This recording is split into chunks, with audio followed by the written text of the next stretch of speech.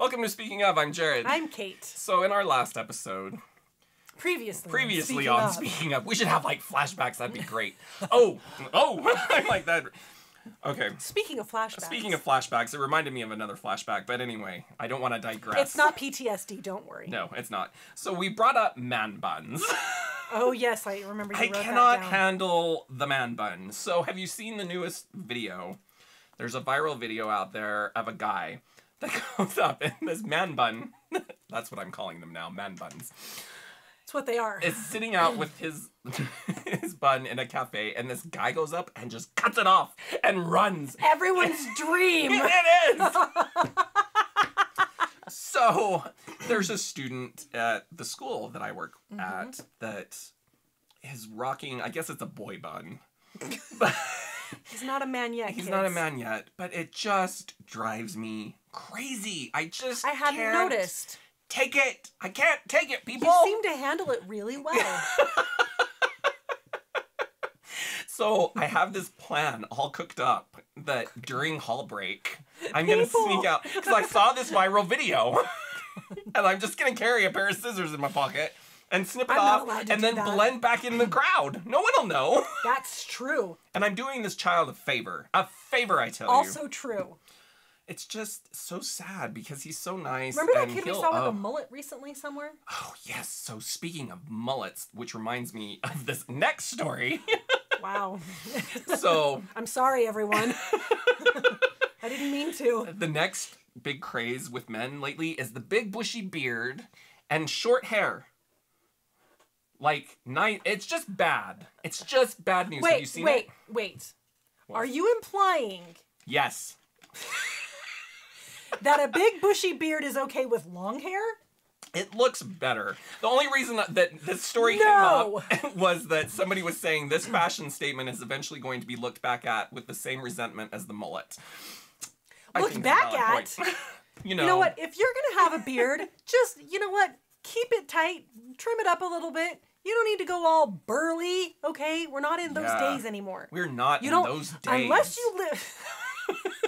you live in a cabin in the woods. And you're busy writing a manifesto. Oh, a manifesto!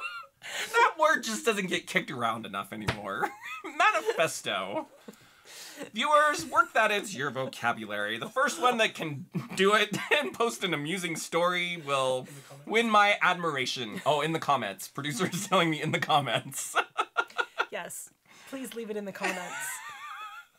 And you'll get his admiration. Well, we don't have a prize. I got in so much trouble the time I offered that chapstick. I almost said lipstick.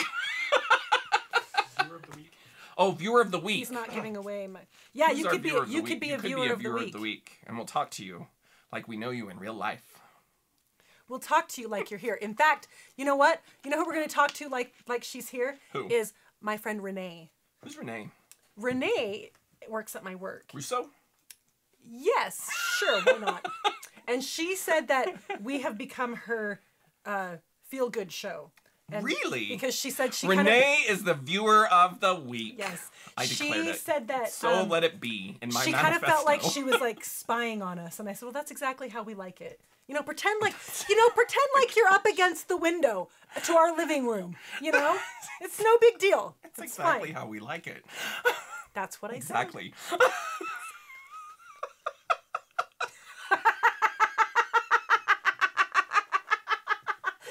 Anyway, it hurts. Can we move on? Yes, please, take it. I have some Beverly stories. Okay. So, speaking of Beverly. We were. Let's be honest. Okay, I wouldn't remember anyway. It's speaking of fidgeting, because before we started, Scooter was fidgeting on his chair, and it reminded me of when Beverly was showing us the different physical therapy exercises that she does. What is she in therapy for now? It's physical therapy, and it's the same thing. She had like this issue with her jaw, so she has to do like these different mouth exercises, right? So she's showing them to me, and yeah, producer basically nailed it. It's like, and moving her tongue around, and she's showing them to me, and I said, so basically facial fidgeting. You have tics. That's your practice. Your physical therapy is to just... Congratulations. Yeah, she kind of resented that. You're developing a habit most people are born with. Right? Because, well, then she actually did start talking. Oh, yeah, it's a good thing that I don't have a tick that... Yeah. Beverly. Does she get to pretend to chew gum? That would be fun. No, if you offer her gum, she'll hit you in the face. Why? She can't chew gum anymore. Okay, why? I'll bite. Because she can't bite. It's about the jaw, something about the jaw. But today, she also said she meant to say, Alice Ann, if you're watching, what she meant to say was dengue fever. But she actually said Bengay fever. And I was like, oh, that must be That's why they tell you not to eat it. That must be the headache that you get after the contact high from the horrible scent of the Bengay. Bengay fever. Just so you know. Not to be confused with jungle fever. Not to be... I totally dreamed about that, actually. No, you didn't. I did. Are you psychic now, like the psychic cat we were talking about today? Psychic cat. Do not get her started. Speaking of cats...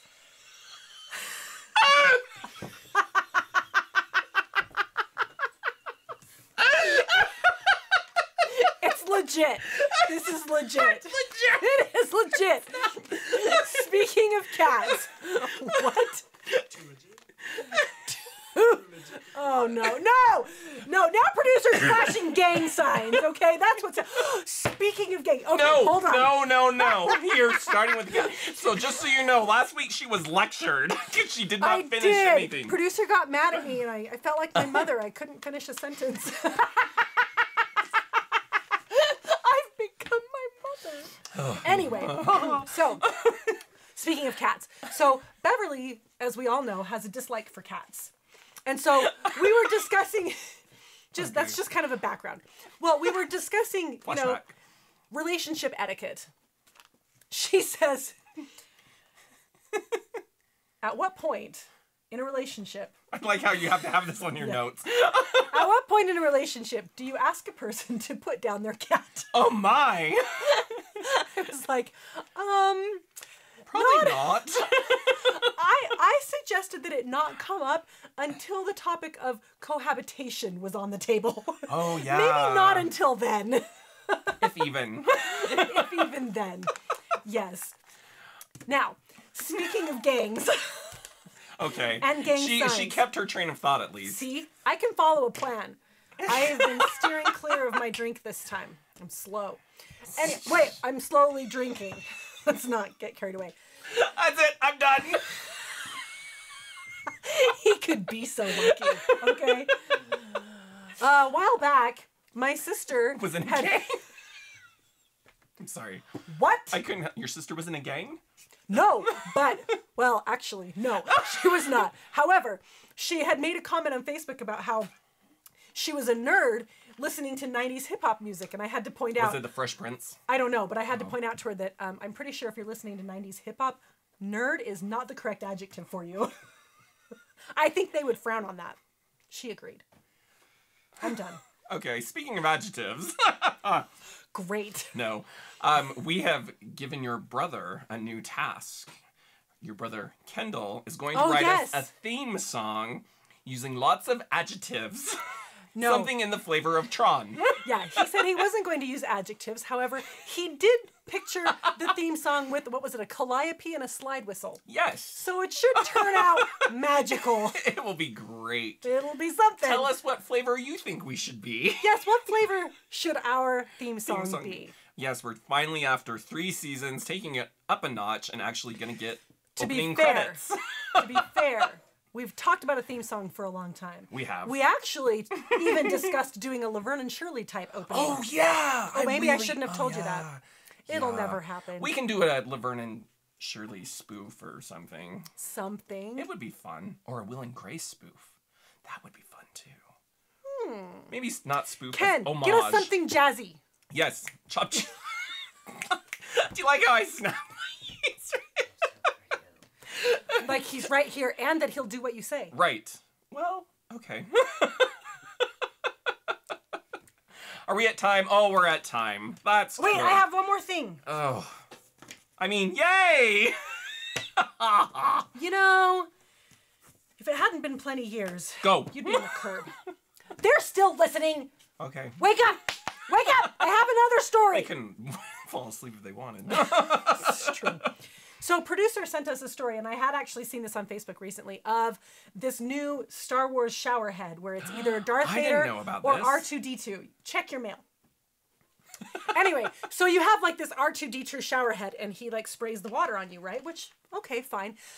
I have a little trouble with the Darth Vader one, however. What does it do? Because, well, it's his head, it's his helmet, and the water comes out of it, but it's his face on a helmet. And I'm thinking, I'm not sure how comfortable I am with Darth Vader, not just watching, but participating in my shower. It's a problem. See, and I was thinking you were gonna go with spitting on you. What comes out of his eyes? Oh, that's even he's crying. You're bathing in his tears. Actually, you know what? If he were in my shower, he would be crying, let's be honest. Oh, come now. No, Speaking shut of them all down. showers. You're bathing in his tears. Darth Vader doesn't cry. No. Producer says he's bathing in our tears, but let's be honest. Did we tell this story about the shower in California? I don't know, but you better tell it now or people are going to start to make up their own stories. Which I guarantee didn't happen. Oh, I guarantee. Anyway, on so many levels, I guarantee. You know, carry on. We had a shower head that was very aggressive. It was aggressive. It was. And violating. It was. So we heard the first night, because Kate was the first one to use it, and we heard screams. Not of pleasure. They were yelps. They were. And I was being attacked. So it got to the point, though, that it was so aggressive that when I came home and used my own shower, I was kind of afraid to do it. As well you should have been. And speaking of yelping in the shower, No. not too unrecently, Okay. I was upstairs taking a shower. The Hubs and Ken were downstairs. Kenny. And, oh yeah, sorry Ken, it's Kenny now. The Hubs, and he doesn't watch. He'll Anyway, never know. The Hubs and Kenny are downstairs chatting, and all of a sudden they hear from upstairs, "Eeh!" It's probably not exactly what it sounded like. It was a spider, wasn't it? It was a spider. So Hubs comes up and he's like, is everything okay? And I literally was like, shaking a little. Like she was at gunpoint. The Well, spider. because here's why. It wasn't just The a spider. spider was gonna jack you up. Probably would. It wasn't just a spider, okay? I'm in the shower, I'm washing my hair, and you look up when you're washing hair. You wouldn't know this, but you look up when you're washing your hair. And there's a spider on the ceiling. And then what does it do? It drops down. Now, that Yes! just goes against nature. I don't understand why they do that. I don't either, but he was like Let's get right in my closer. face. So I freaked out. Yes, I freaked out. And then I had to cover him with the conditioner bottle because I can't touch what's touching the spider. And so it's just sitting there in the middle of the tub, the conditioner. And then later I had to kind of like rinse it away. I had a dream, speaking of spiders, I had a dream the other night I'm sorry. that...